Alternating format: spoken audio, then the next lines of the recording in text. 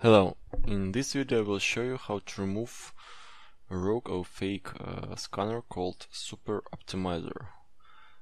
This program installed bundled with free software and can be classified as scareware or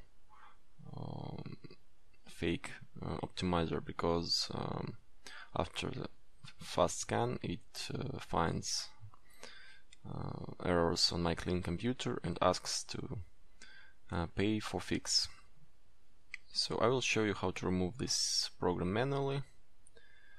But before, I would like to tell you that there is some kind of programs that can remove Super Optimizer and similar programs, and one of them is Spy Hunter.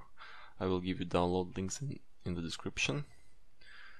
Scan your PC with Spy Hunter and remove found threads, and it will remove Super Optimizer and other unwanted software on your computer.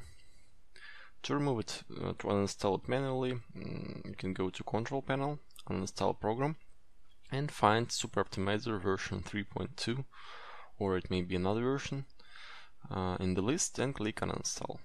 In some cases it will give you error when you try to uninstall it. In this case, boot your PC in safe mode and uninstall it.